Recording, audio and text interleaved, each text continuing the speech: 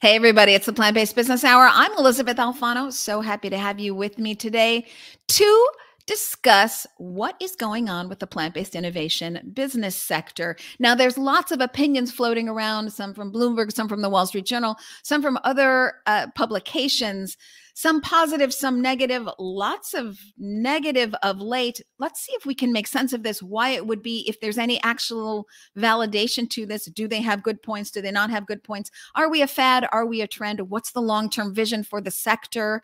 How is plant-based business faring today? And what are the next steps? So I bring on industry experts to join me today for a really kind of special Plant-Based Business Hour. And we want your comments, so give them to us, everyone. I want to bring on the CMO of Change Foods, Irina Gerry, and the founder of the Vegan Women's Summit, Jenny Stojkovic. Both of you, thanks for being with me today. Thanks for having us.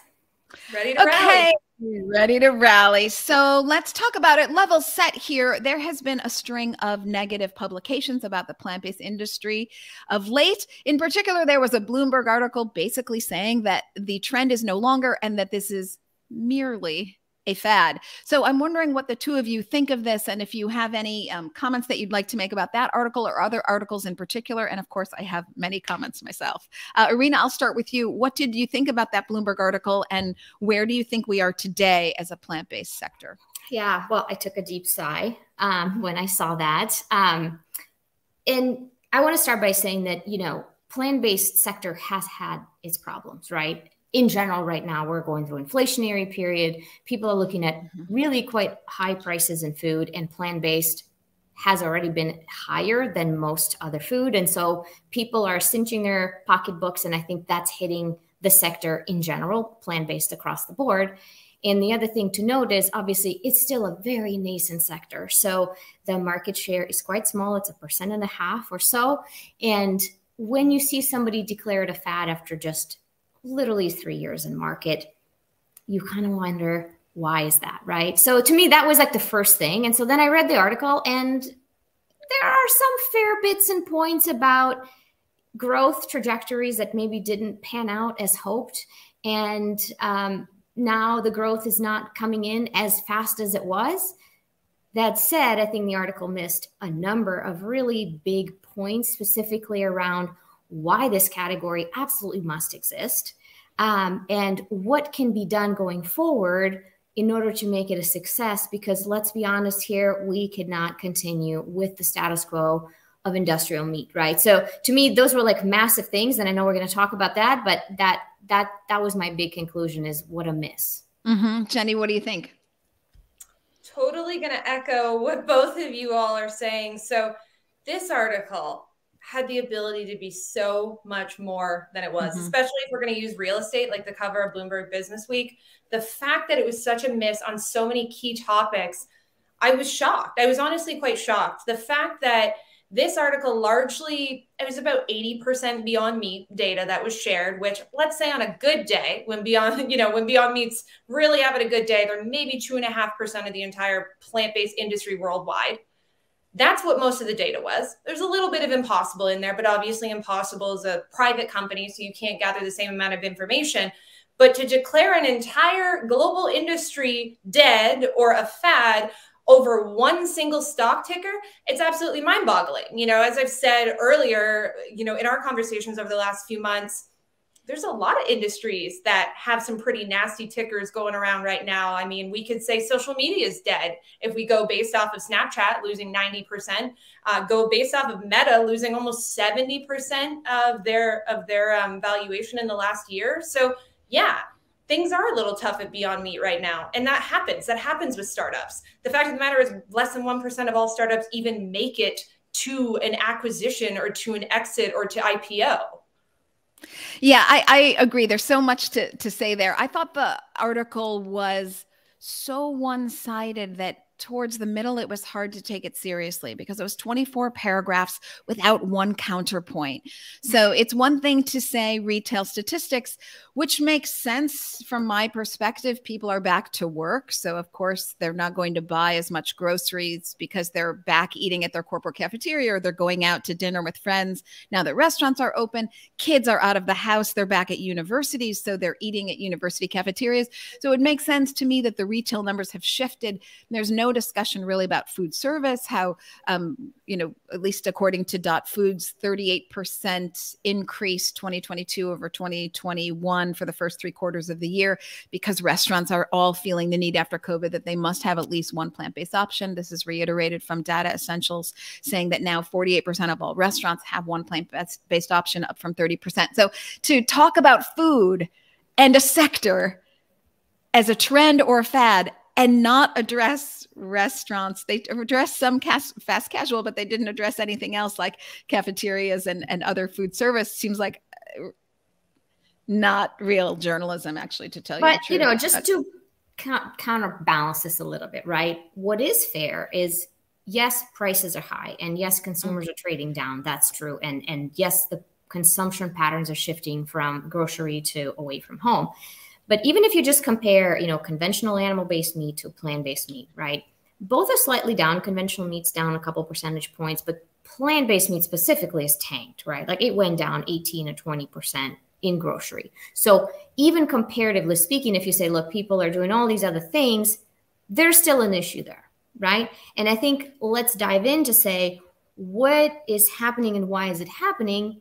Also placing in the context of, I think, just really high expectations. And I think the stock market really punishes not just when you know, maybe don't grow as much, right? But most important is that when you promise and expect this hyper growth, as they have seen in the last few years of solid double digits, and all of a sudden you're single digits or negative, that's the scandal, right? If you look at Oatly, same things happen to Oatly, but there's a bigger category of publicly traded plant-based milk companies out there, and plant-based milk is down too a few percentage points, but nowhere near as much as Oatly stock, right? And yet we're not writing off the entire plant-based milk category, but we're seemingly writing off the entire plant-based meat category. So there are these weird inconsistencies, even though there's reality in the data that something is happening there, that the growth is not coming in and it's declined. Although I would even take issue is the wrong word, but I would add context to this. When we say year over year, that's, you know, we don't even have really 2022 over 2021 yet. At least it's not out from the Good Food Institute and the Plant-Based Foods Association, which did today have a response to the Bloomberg article and other articles. But, you know, you're still coming off of that COVID high. If you remember, in June of 2021, I speak for this household, all of our family travel was canceled. We had to stay home and eat, could not go traveling. So then you look at 2022, where we wouldn't get off a plane. I mean, we were just never home. So that travel schedule just in and of itself, 2021 is still almost a COVID year. It's not 2020, like we saw that incredible growth, but you know, 2021 is still staying home and eating a lot. So I think these are weird times to look at when you use 2020 and 2021 COVID years as your benchmark, and nobody understands a benchmark like Bloomberg, which is why that was a little bit disappointing. But I don't know, Jenny, what do you think? So 2 points. The first one, to your point, Elizabeth, is we also need to consider people's wallets here, right? The era of the pandemic was very different to different types of people. And given the stimulus, certainly up in Canada from a retail perspective, there was a massive amount of expenditures that people were able to make that they're not able to make now, because we've had record inflation, we've had a war started since, and a lot of the stimulus money has gone away. And that allowed for people to make, you saw that in a lot of different categories. You saw cannabis surging, you saw alcohol surging, you know, expensive, experimental, different foods, plant-based meats, things like that. All of a sudden, you know, they were something that people were considering and experimenting with, right? So I think that's one thing we need to also think about from an economic perspective. But the other thing we should talk about, to Irina's point, is, okay, let's talk about growth here. The fact that we are building food companies in a VC-backed startup manner in the first place is pretty freaking insane. Like, let's be clear. This is not how the food companies of yesteryear were built, right? The meat industry in the United States of America, it's the biggest meat capital in the entire world, is more than a century old. Actually, this year, right now, 2023 is officially the 100-year anniversary of inventing factory farming in the United States. So the amount of money that has gone into building those industries, most of which they got land from homesteading acts of the 1800s to slowly amalgamate much of that space they now use for beef that they would never be able to afford now. We don't have any of that. We have these companies that have to raise in a VC environment because the government's not providing the same infrastructure that it provided to meat and other agricultural commodities. Right. And that's the expectations, right? When you're funded by venture capital, especially when a lot of the companies are located in the Bay Area and they have the same venture capital money that's funding tech. And let's be honest, the tech is much easier to scale than food. It's much faster. There's not the asset base. You don't need the factories. You don't need to produce real things, right? You can iterate on multiple versions of your software. We don't have the luxury. So the dynamics of the business are different. And yet the expectations, again, I think were just too high, right? We thought there's going to be this hockey stick immediately. We're going to come and they will love us and everybody will buy it. And price is a massive impact. There is still a slight trade-off, although I would say Impossible and Beyond are really darn close, but there's still a taste trade-off. And I would say, let's talk about this whole processed idea, because I feel like that's created so much headwind for this category unfairly. And yet that's there. Like, I don't think we can ignore the elephant in the room where some of the early adopter consumers are kind of scratching their head and saying, well, I came into plant-based for health. And is this undeniably better for me? And I think that is driving a lot of the slowdown in the growth. Okay, before we get to health, because I want to get there, there's so much to unpack there. I want to just round out your conversation where you're saying this unnatural expectation, because that's what VCs do, right?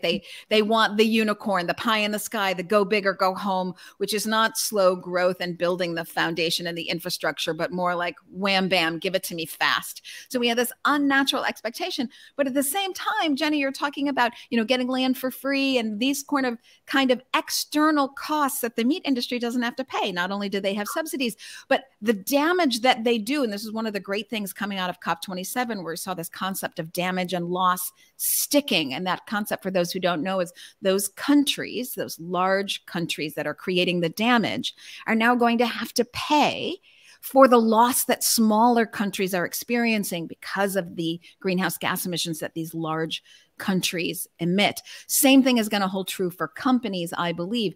This concept is going to stick where you just can't dump your externalities on us. Eutrophication, the dirtying of water, taking up too much land, taking up too much deforestation. 41% of the world's tropical deforestation happens because of animal agriculture. So these external costs are not having to be counted in the competitors' books.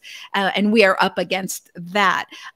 But in mentioning the competitors, I want to see if I can bring up an article here from, I believe it's the Wall Street Journal, that started talking about, so sorry for my eyes moving around, folks. I've got so many articles that I want to bring up. Here we go. In clampdown on U.S. methane, hopefully everybody can see this.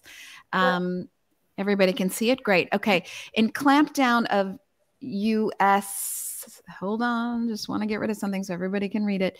On U.S. methane emissions, belching cattle get a pass. So this article in the Wall Street Journal was from February of 2022. COP 2026 was in November of 2021. And after that COP, where people protested saying, how can you talk about climate change without talking about animal agriculture?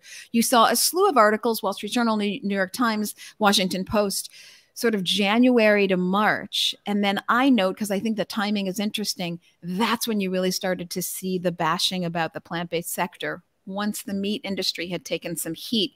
So I wonder if this competitor is starting to put in some big dollars to push the negative messaging about plant-based meat. Any thoughts there, folks? I think it's turf defense, right? So before even attacking plant-based meat, as you rightfully mentioned, we're looking at the climate bigger picture, right? We're saying, look, yes, we need to reduce fossil fuel emissions 100%. I think that's everybody's clear. But right behind it is agriculture.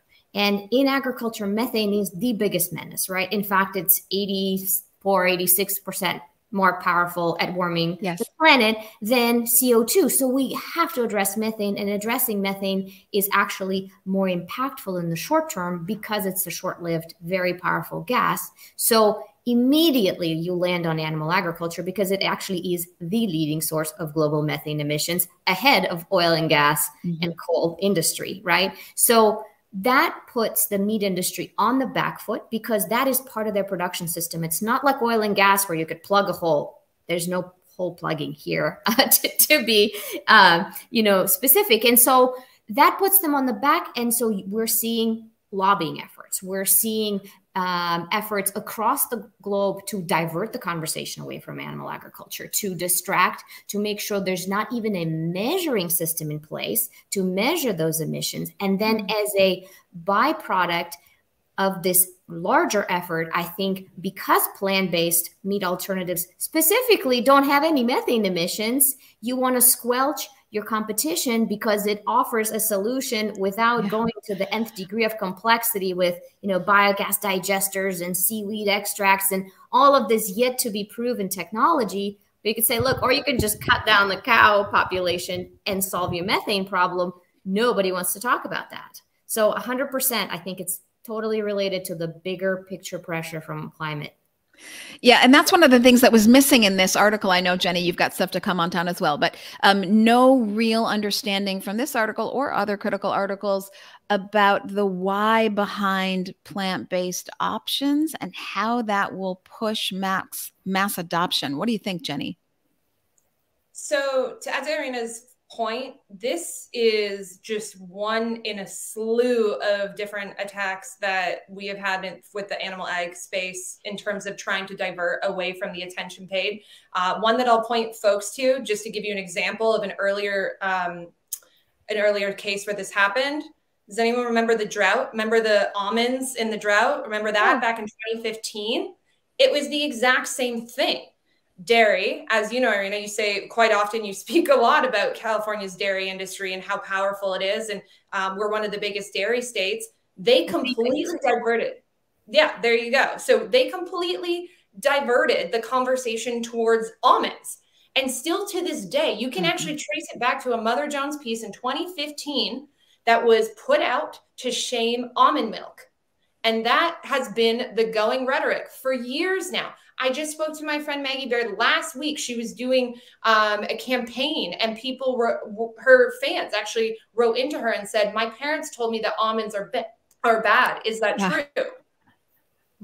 Like Billie Eilish's fans are hearing this as well. And so I think this is not a new tactic. We've seen it evolve. Sometimes it's like, it's not the cow, it's the how, or, almond milk. They have a new trope every single time. It's the same thing every single time. And what it comes back down to is sowing doubt in the consumer. Because when you sow doubt in the consumer just says, I don't know what to do, so I will just do the status quo. And the status quo for most people, unfortunately, in this country is to buy animal products.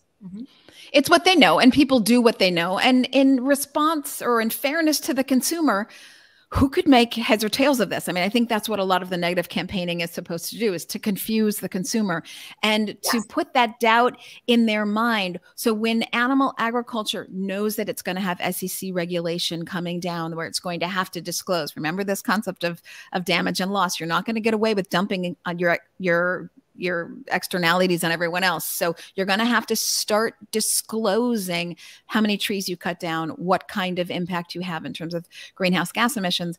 And they know that that pressure is coming. They're going to look bad. So they're starting to divert everyone's attention to some really funky ads. I'm trying to find, here I think it is.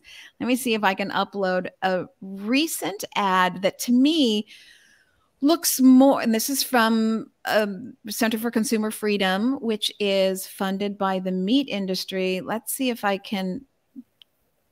But not just meat, Elizabeth. Founded by Big Tobacco, Philip Morris themselves. Founded by, what do you mean founded by? You mean the organization was founded by? Literally, that's the money that started the entire organization, was directly from Philip Morris. The whole thing. It was originally only going to be smoking. Mm-hmm. Mm-hmm. And then they went on to take on Big Meat. And I think they also represent take on Big Meat as a client. So tobacco, Big Meat, alcohol. I'm trying to find this screenshot and I'm not able to pull it up. I'm having some technical difficulties. But if you'd like to go to the Center for Consumer Freedom.org, you can pull it up yourself and see what I mean. So it's been an all-out, really, I'd almost say sort of like a slander campaign. That's not to say that Irina's points about, yeah, these are tricky times and people are, you know, eating out more and maybe they've tried it once and maybe they felt like, oh, I'll just wait till the next version of plant-based comes out. I mean, that's something we haven't even talked about how early stages of innovation we are. Think of that cell phone when like you had to like buy a separate purse or a separate briefcase because you're like, oh God, wait, I got to bring my cell phone with me. You know, it's so big. So we haven't even gotten to anything that is really a perfect product, let alone price parity. Let's talk about why these strategies are deployed, right? What Jenny's saying, why are they working? It's literally, you know, if you rewind 30 years of fossil fuel industry playbook, it's the same playbook, right? First you deny, and we're seeing that. Yes. Let's not measure emissions. Let's not regulate them in any sort of way. In fact, there's a straight up denial campaign where there's paid spokespeople and, you know, paid scientists to say, oh, methane from cows is different than methane from fossil fuels. I'm like, folks, it's the same molecule, but they're trying to say, oh, it's somehow different, right? It doesn't warm the planet. It does. So deny, right? Deflect. Let's point the arrows back to fossil fuels. Let's point the arrows to plastics. Let's talk about wind turbines, anything other than what we're talking about. I'm seeing this daily where you're trying to talk about sustainability and people come and debate commas and nomenclature with you more than the subject of the conversation, right? They do not want to talk about this. Let's delay. We will talk about net zero by 20 whatever. We 50s, will talk about hopes and dreams of reducing emissions without making any concrete plans, right? We will point to unproven strategies like methane, you know, reducing seaweed additives that are yet to be scaled or really deployed, and, you know, regenerative agriculture that is yet to be defined or standardized or really scaled in any meaningful way. But we will talk about all these things and we will deploy the, you know, the people in cowboy hats that we all have affinity for by living in this country to be the spokespeople to put all this information out. And as you said, Jenny, the sole intent is to confuse, right? Because to an average consumer who doesn't read the details on methane chemistry or IPCC reports or any of that stuff, they will hear something on TikTok or on Twitter and whatever, and they're like, oh my God, I don't know. Meat was good. Meat was bad. I don't understand it. And then you layer on the smear campaign with the processing, with the Bill Gates microchips, with you name it, crazy stories that stick, right? And as at the end of the day, you get a consumer base who initially started to come with you, who is now saying, well, I'm not totally sure. Yeah, and I can't keep up.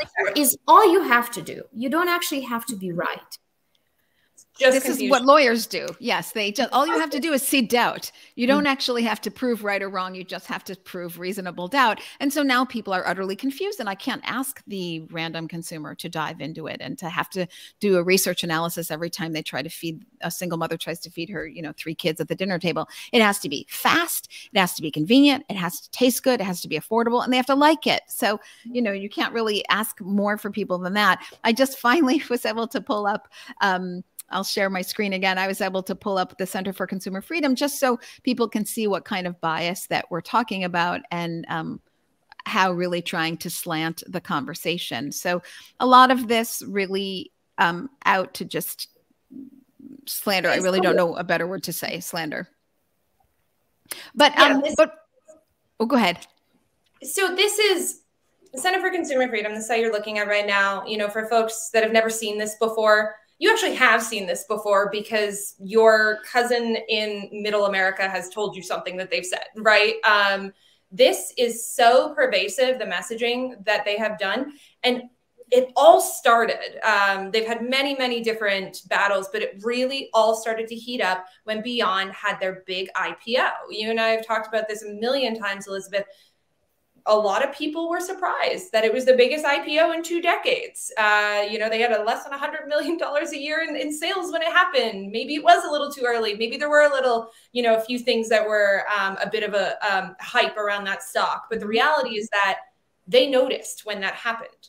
And you can trace back when that exact moment happened to when a massive uptick in this kind of rhetoric started. And it all culminated at the Super Bowl. Months after Beyond's IPO, the Super Bowl had a $5 million ad about plant-based meats being scary and synthetic. How much more obvious could it be? Yeah, and I think there's a lot of things that happened around that time frame. First of all, markets are forward-looking, so they like to see novel innovations.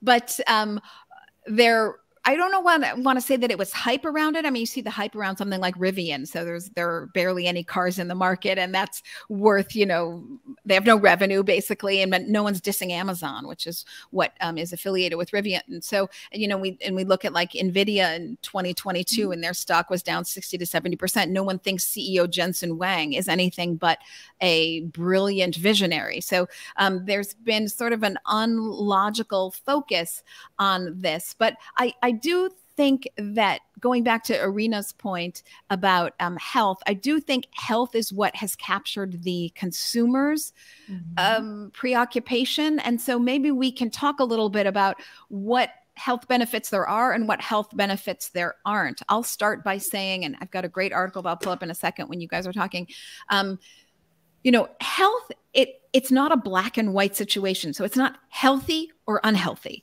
It's a spectrum of healthy. So sure, you can have animal agriculture, you know, factory animals being the worst, and then you move to grass-fed, and then you move to burgers that are plant-based, and then you move to like veggie burgers, and then you move to like a homemade bowl with rice and beans, and then you move to raw food. So somewhere in there, you have the spectrum of health, and no one's moving to raw vegan. So, you know, is a Beyond Meat burger a carrot? No, but it doesn't have trimethylene and oxide, which is awful and an inducer of heart disease. It doesn't have cholesterol, antibiotics, hormones, animal hemes. So there's a lot to say it is better, but Big Meat has really focused on the fact that it is in a box and it does have a barcode and it is processed. And I find this galling because Big Meat is the OG of processed meat. They defined the category with bacon, deli slices, sausages, hot dogs. These are class 1 carcinogens according to the World Health Organization. So it's the media rampage that they've run with, which is so funny because they're the originators of processed meat. What do you guys think? 100% agree. I wrote actually an op-ed. So if you guys wanted to read the details, and I linked to a bunch of these studies on Green Queen. It was called "Is Plant-Based Meat Overhyped?" or "Plant-Based Burger Overhyped?" So take a look if you want the data. But 100% agree with you, Elizabeth. I will say that I think it comes down a lot to how we perceive food versus what it actually is, right? Because there's good evidence to say that not all processing is the same and not all processing is bad. Putting beans in a can is a form of processing, right? Making guacamole is a form of processing. Canning is, so we can talk about this. That said, there is a real concern with hyper-processed industrialized food, such as Twinkies and, you know, Gatorade, et cetera, that takes out the positive side of nutrients and brings in the negative, right? So yes, there's processing that is not positive. I agree with you, Elizabeth. Meat, red meat specifically, is a known problematic food because of the TMAO, because of hello saturated fats. Nobody's canceled that science, you know, cholesterol, etc. And processed meat is a known carcinogen. As you said, bacon, it's almost like cigarettes in terms of your health impact. Nobody should be fooled by deli meats, breakfast sausages, etc. And yet I think there is this perception in our mind that because we've been eating this for a while and we don't see people dropping dead immediately after consuming the food, there's this lack of connection in our understanding between long-term impact that food has on cancer, on diabetes, on heart disease, etc. And there's now this narrative in a public space that anything with multiple ingredients or anything where the ingredients have been processed is automatically bad. So you have these simplistic narratives combined with, well, we've been eating steaks forever, so how bad could they be, right?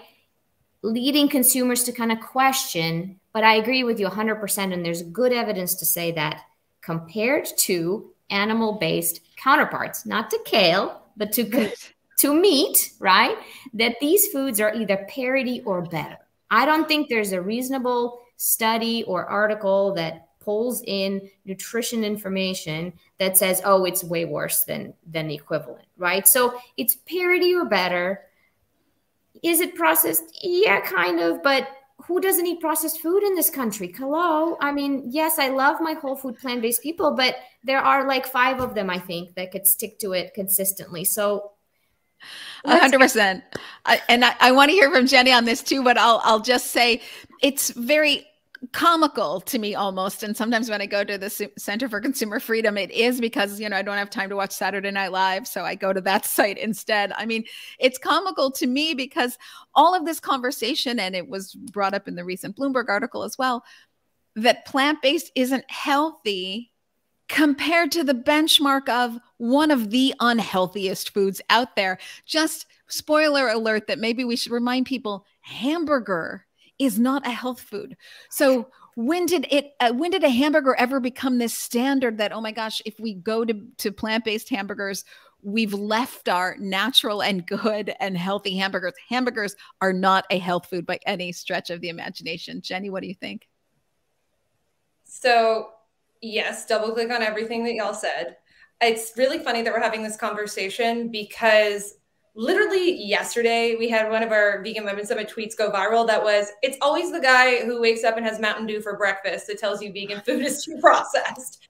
Because let's be honest, like,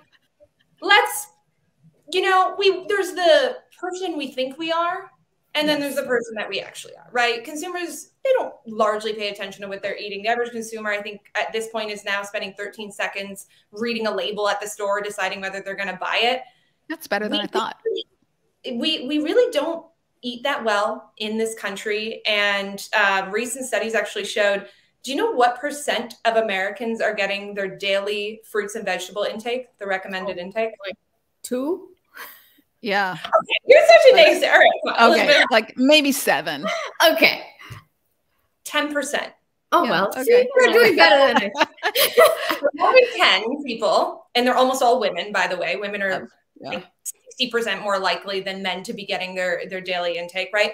We're not eating kale instead of meat, right? Like, we're not doing it. A Beyond Burger and Impossible Burger, they're a substitute for a hamburger.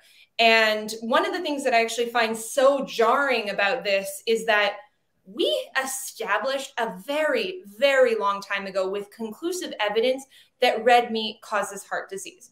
The fact that we are relitigating it decades later is absolutely unreal. In 1977, the United States put the new dietary guidelines out and updated for the first time in history that red meat was linked to heart disease. And that is why, folks, you can go look this up, the top year that we've ever consumed red meat and beef ever in the US was 1976, because when the new dietary guidelines came out, there was a precipitous drop, just an absolute cliff drop, because Americans found out, oh no, this heart disease epidemic that I'm now seeing in my friends and family has to do with the crazy amount of beef that we now suddenly can eat in these last few decades, right?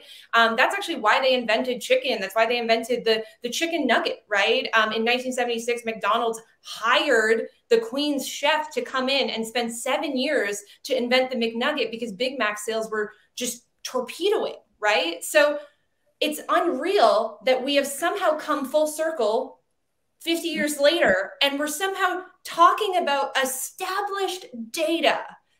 Yeah. What is going on, you know? Yeah. The other thing is, I think we're often extrapolating way too far. Like Elizabeth, you said, health is not one food, healthy or unhealthy. Nobody eats one food all day long, right? We are all eating a variety of foods.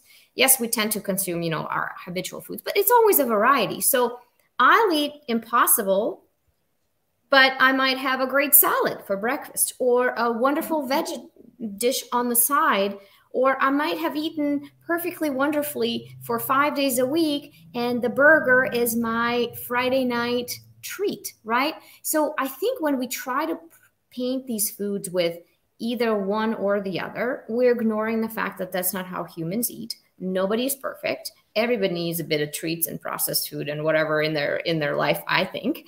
And again, I give this to my kids. I have absolutely zero concern for how processed it is, right? Because it comes in context of a very healthy, very whole food, vegetable forward diet. And I think sometimes we kind of fight ourselves over, is this healthy or not? No, it's not the most healthy food. Get over it. Go eat some kale salad on the side, right? Like, what is end of debate. So much to unpack there. So just a couple things before we go. First of all, Jenny talking about the chicken McNugget coming on. So just FYI, folks, a chicken McNugget is not a health food either. So if that's your benchmark for health, that's not going to work. I know. Jenny lives on those. In that article, they said, I fed my kids nuggets every day. I thought they were healthy. Shocking. Incredible. So when we have all this meat consumption, what you're really seeing, and everyone's so focused on protein, but what you're really seeing is fiber deficiency in the United States. And so we talk about the rise of diabetes and the rise of heart disease, but also it's the rise of colorectal cancer because you have this very long digestive tract eating something, large quantities of it, that has no fiber. So it doesn't move through the tract, it sits there. And that is impetus for cancer, usually colorectal cancer. So what all of this sums up to me when they try to confuse the consumer is that this article recently of late, but also all of the negative things that have been put out is so anti-consumer because consumers love choice. Just walk down the chip aisle. Is it salted? Is it not salted? Is it whole grain? Is it fried? Is it baked? Is it in a bag? Does it stand up straight? I mean, look at the bread aisle. Is it whole wheat or does it have crust? Is it white? Consumers like choice. Why can't consumers have meat, plant-based meat, and a salad? Why can't they have all of it? It's funny because often our sector is criticized for telling people what to eat, but I really felt that this article of Leighton Bloomberg was telling people what to eat, and it was taking opportunity and choice away from them. Let the person just decide. Like Irina was saying, sometimes you walk into a birthday party and you have birthday cake. Sorry, it's not a health food. I went to a party. I apologize. I mean, whatever. Like you should be able to have choice. Sometimes it's a salad and sometimes it's, plant-based meat and sometimes it is actual meat. Whatever. That's up to the consumer. Let them choose. What do you guys think about that anti-consumer thought? I mean, I like choice, right? But I think sometimes we need to guide the choice because when you have so much choice and you have no other information, we're also not cerebral people when it comes to food, right? We make food emotionally. Most of our food decisions are made emotionally, like what's in front of me, what's delicious, what I feel like. So if you don't guide the choice might just lead you down to the McDonald's route, right? It is delicious and it tastes good in the moment. You feel like crap 20 minutes later, but in the moment it feels good. So I do think it's important that the choice is there, but that it's guided, right? That's why I feel it's important for consumers and for media to frame this, that meat reduction has to happen, right? We could not consume this much meat for planetary reasons. We could not consume this much meat for broader health reasons, right? And then you say, and we have choices, right? And the choices could be really high welfare, organic, pasture-raised beef. It could be bean burgers and lentils, which are, by the way, no one's ever going to argue with you are not a health food. It could be slightly more processed patties. It could be all the way to high fidelity impossible beef. Then you have choices, but I think the choices need to be guided with the impact to your health, the impact to the broader environmental health. And I think now we're starting to see people care about how animals are treated, how workers in the food system are treated. So there's kind of this bigger social, environmental justice trend that's coming where people want to know. They might not always make the perfectly perfect choice, but when they do know, I think that could steer their purchasing behavior towards some of these better, more sustainable, kinder options. And I think that's important. Yeah, education's such a big part of it. But as you say, they need guided choices. Jenny, who do you think should be guiding, or how does that guiding take place? And I completely agree with you, Irina. So I've seen enough Teslas at steakhouses to know that awareness ain't just it, right? There is an emotional connection to food that we eat. There's also, in my opinion, and I'm sure there's data to back this that will come out soon, a trauma response in the way that people are eating. People are eating out of stress and untold amounts of mental health issues out there, right? I think that's connected to a lot of things right now in society. So it's not a rational thing. Now, when it comes to that education piece, we don't have the same trust and authority that we had 50 years ago when the US dietary guidelines rolled out. You know, this was a pre-internet time. There was much higher trust from citizens in their government. We didn't have these theories of chips in your burgers and Bill Gates and pizza and all that crazy stuff. That didn't exist then, really. And so in many ways, I've actually read some papers where people say if the stuff that had happened with the ozone holes in the 80s happened today, we probably wouldn't solve them because we would have so much infighting about what's the real truth that we wouldn't get anywhere. And so that leaves us with this very large black hole where people don't really go to the government for education anymore. They're not necessarily trusting in the institutions. Certainly there is the doctors. I mean, that's a huge piece, and doctors get, well, you know, Irina, your husband's a doctor. They get very minimal nutrition education. 5 hours. Yeah, 4 to 8 hours, right. Exactly, right? So that's one of our last kind of bastions of hope, and they are woefully underprepared to have conversations about nutrition and often have very, you know, poor views of a plant-based diet erroneously because they just haven't been educated on it. And so who else can educate? Well, the other place people are getting it is social media. Google. Yes. You know, that's a simple reality. So many people are making their food choices based off of like creators and influencers right now. And anybody that's listening right now, if you don't know folks like the Carnivore MD, you know, folks like Liver King, these are multi-million, you know, follower type accounts where they are reaching people all over the world and giving them fake information about red meat and the benefits of red meat right now.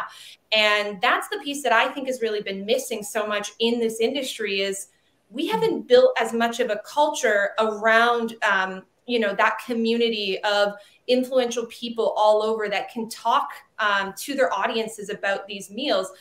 One example I'll give you is Tabitha Brown. We're talking about how plant-based meat is dead. 2 weeks after Tabitha Brown had a national sold-out collection of plant-based meat, many of them, that launched in Target. How can we hold both truths at the same time? What is different? Because you have different audiences. And money. Guess what? All these multi-million-dollar accounts and TikTok. They're bought. Influencers, they're bought, right? And, you know, I've been around consumer brand marketing. It costs millions of dollars. And unfortunately, what we have is a David versus Goliath situation where you have a multi-trillion-dollar industry versus a handful of startups that are trying to, you know, exist and make their product against, you know, all odds on the market being rigged where they, you know, their competitor doesn't pay for externalities, where they have extreme subsidies, where they have economies of scale, right? So just to compete fairly is very, very hard. When you see, and I agree with you, Jenny, this kind of death of expertise, people don't want to read behind a click, right? Beyond a tweet.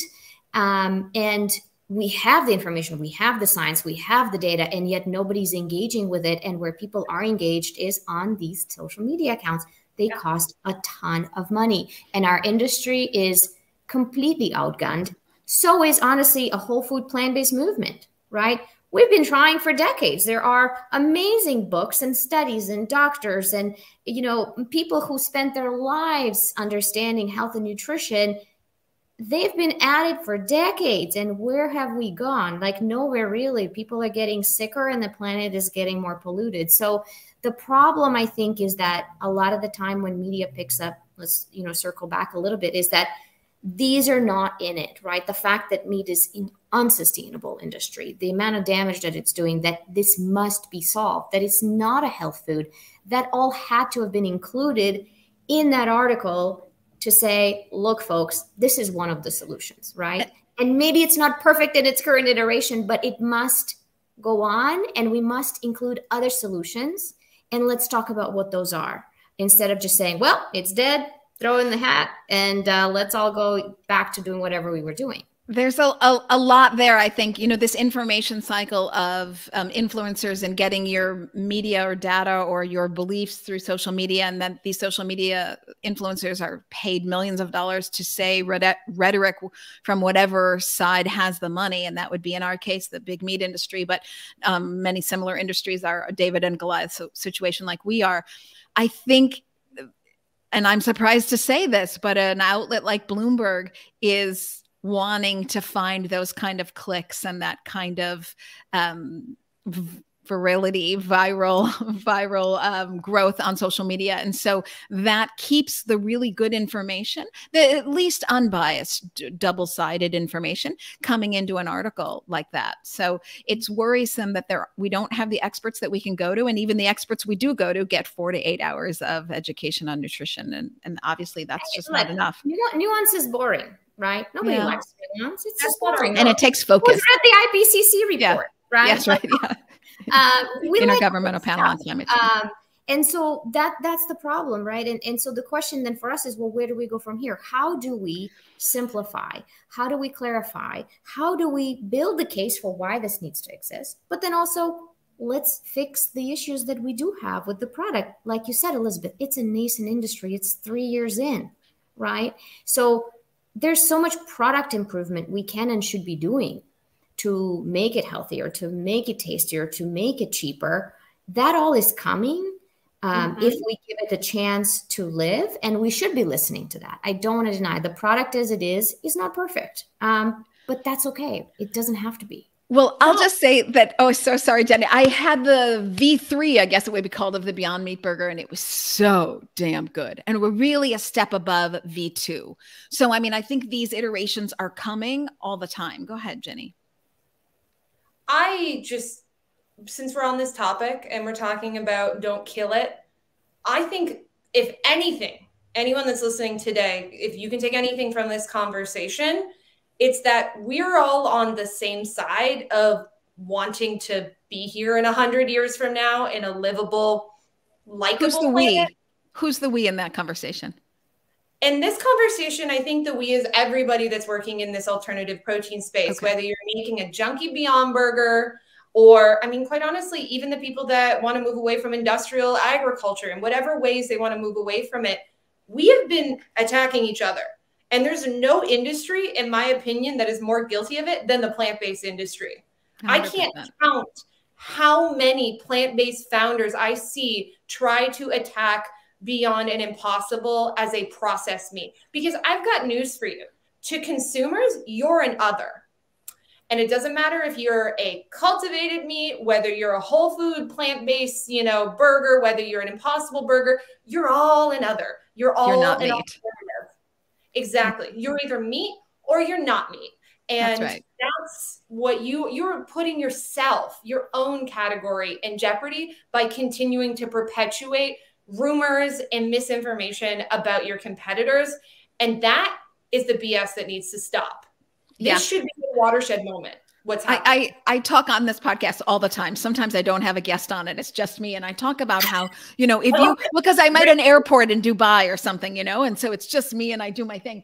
And I talk about how if you want to only eat kale, go ahead. But that doesn't mean you should be keeping other people from having the option. I mean, I think of the poor meat eater who, not everyone grew up in a household that you were taught to cook, or you got nutrition in school, or not everyone has this skill set. And I have nothing but empathy for the meat eater who's like, hey, my doctor told me to cut out red meat. I'm going to try to do the best I can. And they work in Impossible or Beyond once or twice a week. Why shouldn't that person have that option? And so I hate to see, coming from the meat industry or the plant-based industry, I hate to see them close the door on the choice for that meat eater. So what are we talking about in terms of a sector, both of you? I want to hear your top 3 things that you'd like to see from the sector, starting with Irina, going to Jenny. Top 3 things that you'd like to see from the sector to move forward, because maybe this is a blessing in disguise.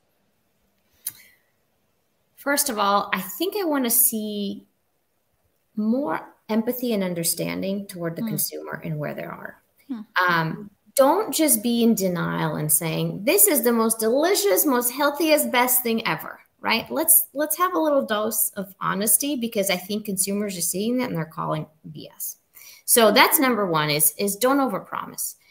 I think it's okay to not be perfect, and it's okay to say, look, this is not a health food, right? This is a treat. I don't want you to eat it 3 times a day. I want you to eat it once a week and be okay with it, right? The other one I agree with Jenny is this myopic kind of my world view or nobody's that's got to stop. And it's both ways. It goes within the plant-based sector, but it's also, I think, to a broader ecosystem, because what we're seeing is most consumers don't want to have a kind of a all or nothing approach to their food, right? They want to be maybe mostly plant-based, or they want to be a weekday vegan, and they don't want to feel judged. And I think that there's a lot of judging and accusation of either you're with us or you're against us, whichever way that is. And I think we as an industry would be better served by allowing more nuanced, more quieted down, more kind of let's meet people where they are approach, and not be judging them for where they are today. But also, I think the third thing I would say is I don't think we've built a strong case in consumers' minds behind the why. And I don't actually, judge so harshly the media, because I think the media are a reflection of where people are, where plant-based was really started as a health trend, as a health food. And now with the plant-based meat, if it's parity, not really healthier, then what is the case? And the case is really sustainability. It's really moving away from factory farming and the treatment of animals and the social justice things. And I don't think many consumers understand that. And I don't think they're very clear in their conviction, even those who do understand it. So I think we need as an industry to do a better job of telling consumers in the media, why is it important that we do these things? And then you can offer them choices and say, you could do this, this, this, this, or the other thing. But we really need this fundamental shift. Okay, let's hear it from Jenny, because I've got some, I'm not so sure about that. Let's hear it, okay. Jenny. Well, first off, I mean, I think I'd say Impossible and Beyond could advertise themselves being child slave free. So we've already got that like up on the other industry, because that's the reality of it. Yeah. Let's be serious. Let's be serious. To Irina's point, health is a flimsy why. And there's going to be people that come for health, and they're probably not going to come for a Beyond or an Impossible Burger. But there's an entire other echelon of compelling reasons. And I want to see this year, more than anything, the social justice element, what we've been able to do with other movements galvanizing around and boycotting industries, like seeing the human piece of it, because there's a real toll to human beings in what's going on right now. You would think the JBS, human trafficking investigation of children as young as 13 years old would have really turned people's attention, but it didn't. And I think that's a piece that, other than that Oxfam report a few years ago, I don't think has really been covered very well. So eating a plant-based meat, it's the right thing to do from a justice perspective. And that needs to be a part of it. And that's a part of what Tabitha Brown does really successfully. She grew up in one of those towns near where much of the hog farming and the poisoning of the Black communities are. That's where she's from. She's seen it. That's her why. There's a lot of other things that we can be doing to build the case. The other thing I would say, of course, is we do definitely need to put down whatever infighting we're doing with each other and come together and coalesce together. And we need to also be clear together on the points, because industries win when they have the same talking points and they're boiled down precisely, and you hear the same thing over and over and over again. That's how you win a campaign. That's how you win an election. That's how you win a consumer as well. That repetition is very important, and I think we've taken it for granted. And I guess the third point that I would say is, I think we've got a lot of room for folks to come into the space from different technologies. I mean, Irina, you're not a plant-based company, right? I think there's going to be a lot of hybrids and things like that are coming out. Certainly all of the cultivated meat products that are going to come out will all be mostly plant-based to start. And let's navigate that carefully, and let's make sure that we're also aligned as an industry, because my fear is those products are going to get hit by us in plant-based even more than Beyond and Impossible, and we can't let that happen. That's wrong. Yeah, right. I love it. So much great stuff to uncover here. I'll say I mostly agree with both of you, but I think I ultimately, and I won't repeat your points, they're great points, but I think I ultimately think As much as I personally believe in social justice and the environment and these whys, which are undeniable because the planet is now dependent upon them, most people don't have time to think about these things. Again, the single mother of 3 who just needs to make dinner for her kids and move the heck on. And so most people think about themselves, and they have to get that hurdle covered first. So I think we need to work on price, which I know we all are as an industry, and we need to work on taste, and that has to come. And I think once you have price parity, most people just buy what's cheap. I mean, I'd love to say they're having these conversations like we're having, but they're just not. So if we think it's only 7% of people are getting their vegetables, I think even fewer people are talking about maybe the social justice, food security issue. Right now, the animal agriculture industry uses so much land and water that you're not going to be able to feed 10 billion people by 2050 because you can barely feed 8 billion people on the planet. We're going to 10 billion, but you're not getting more land and you're not getting more water. And as we've just seen, wars will be fought over food and water. So, you know, these are undoubtable must-dos right now. Change our food supply system to be more efficient so that we can feed more people and bring down greenhouse gas emissions. I just don't know that everybody thinks that way. So I think of price and taste. And then, of course, we have to get on common messaging. Look at all the things we've talked about today. So many common messaging between all of the plant-based brands and even not the plant-based brands. Maybe even the Maple Leafs of the world, which is a meat company out of Canada, which also is deeply invested into the plant-based space in a real way, not a minor way, with brands like Field Roast and Light Life and ADM and you know, other industries, companies that straddle both sectors. I think they're interesting here. And then I think it would be good to acknowledge that what is a trend? So a trend is something that is adopted over the long haul. And if you look at the stats from not the plant-based foods industry, but Boston Consulting Group and Bloomberg itself, both predict that in about 10 years, we'll be at a tipping point. Synthesis Capital and Rethink X also believe this. We'll be at a tipping point where about 10% of the market will shift over because of price parity and taste and maybe beliefs as well. And you'll have a trend in time. So a fad isn't determined by one journalist in one moment in time, but it's in looking at the growth that we've already had now since 2018. You know, that growth is still there. It's just not there as compared to 2020, but it's definitely there as compared to when it started in 2018. So I think when you recognize that all 3 stakeholders want the same thing, governments, because of the wars over food and water, individuals for their health, and industry. I think ultimately meat is going to come around. They need a better business bottom line. So I think all of the 3 stakeholders want the same thing, and that's an undeniable trend because you have too much push in one direction. Last word from you guys. What do you think about what I said? And then I'm starting with Jenny. What do you think about what I said? And what is your prediction for the sector in the next 5 and 10 years? Well, next 5 and 10 years, I think we're going to have hybrid products become part of the regular consumer diet, certainly in North America. I think that we are going to see price parity matched in certain protein categories, certainly some of the higher priced ones. There's a lot of companies that are tackling like high-end Wagyu beefs and things like that. We could very easily meet those. I also think that we're going to have Gen Zers in a major buying position. We already do have them, and they think and act very, very differently. And there's a lot of storms that you can weather if you build brand loyalty. So if we do this correctly in the plant-based space, we can ride the Gen Z high with them. Yeah, love it. Irina, next 5 and 10 years. I'm going to go optimistic on you. I think, first of all, plant-based is here to stay. Not because we want it to, but because it has to. Given the population growth, the climate change, right? The climate is affecting food. Food's affecting climate, but climate is affecting food in a very, very real way. And the fact that we have this massive rising middle class in Africa and India and Asia Pacific that is demanding these higher protein foods, right? And the tastes are evolving.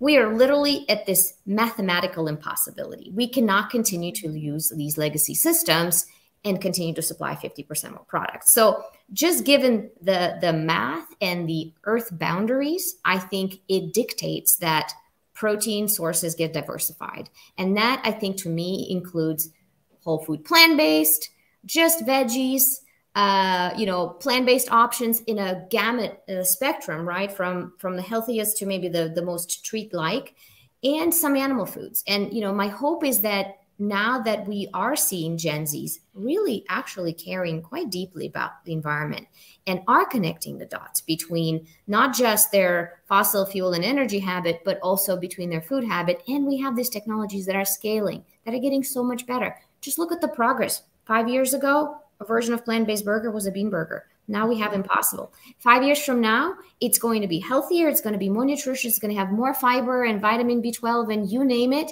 And it will be more delicious and it will be price parity. So we cannot look at this exact little nascent moment in time and make any conclusions. I think it's going to continue to develop. It's not going to be a slam dunk, but I see the growth accelerating 100% in the future. Yeah, I do as well. I'll say that in the next 5 years, I guess that would be 2028, we will be long beyond price parity. That will have happened already in 5 years, and we'll start to see mass adoption such that in 10 years, that would be 2033, we will have more than a 10% tipping point, and it will be a fait accompli, not because we're bragging or we're sort of over optimistic, but just because the current system we have doesn't work. So that's it. The current, it just doesn't work. Yeah, that's it. So with that, then our current food supply system no longer serves us and does not work for us, even though, hey, we all grew up on meat, but whatever, no longer working. And I'm so grateful to the people who are innovating for change so that we can all continue to live on the planet, because it really does boil down to just about that. So I'm grateful to all the brands who are not giving up. Stop attacking each other. Let's move forward. We have so much tailwind because of all of the environmental reasons that we've discussed today. We have so much tailwind. And ultimately, when you make it cheap enough, people will buy it, I believe. So that's a win for everybody, animals, people, planet. I want to thank Irina, Gerry for being with me here today. Jenny Stojkovic, so great to have you with me, both of you. We should do this again. If you guys have the bandwidth, we should do it like every 6 months, just an industry update on where we are, what we think, what we're seeing. Both of you, I'm so grateful for your perspectives. Go find them on LinkedIn, everybody. Irina, Gerry's Chief Marketing Officer of Change Foods, and Jenny Stojkovic, the founder of Vegan Women's Summit. Everybody, thank you for being with me today. Folks on YouTube, Twitter, LinkedIn, and Facebook, I will see you all next Tuesday. Bye, everybody. You two don't go away. Everybody else, see you next week.